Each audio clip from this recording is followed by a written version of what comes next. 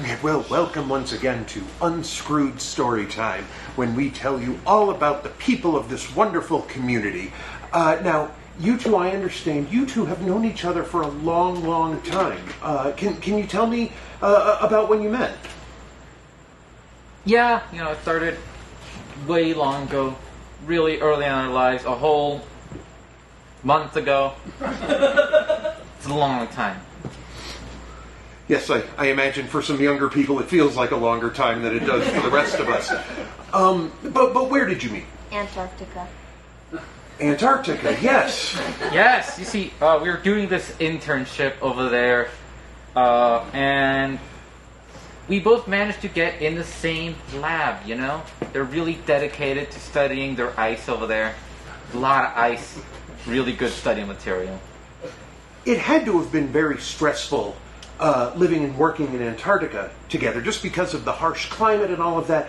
Did it help you two grow together, or were there some tensions as you two spent time there working?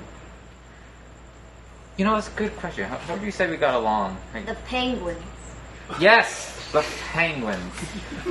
It's very cold there, as you said. Harsh conditions, and there is a lot of penguins there. So on those colder days, if you ever get stuck outside, what we do is that we go together and we find like a nice group of penguins, and then become friends with them. If you have any fish, they really get close with you, and then little cuddle party. It gets really warm when you're all together, all their little feathers. So what kind of work were you? You said you were studying the ice. I suppose that makes sense into Antarctica. But what kind of internship was it? What kind of work were you doing? We were looking at the ice. I was actually assigned as an art student there.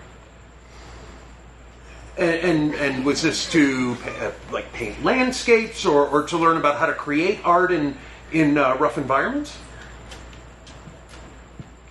I don't. Thought there That's were why flowers. There aren't flowers. No. Antarctica isn't known for its flowers necessarily. Well, tell me this. Have you two continued to work together? I mean, obviously you're not in Antarctica anymore. So have you two continued to work together? No. No. That first time, really it.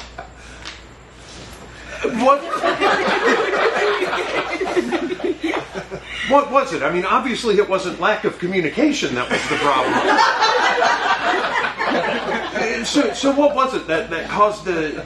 Why haven't you worked together again? Well, in fact, you guys probably that one time when we were ice fishing, mind telling them the story?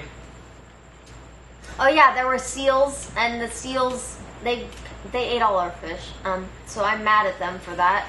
And she thought it'd be real funny to throw one of the fish on me, see what the seals would do.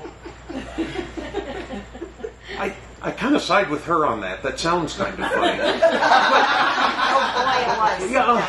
So what has brought you back together now to tell the story? Are you two thinking of working together again, or?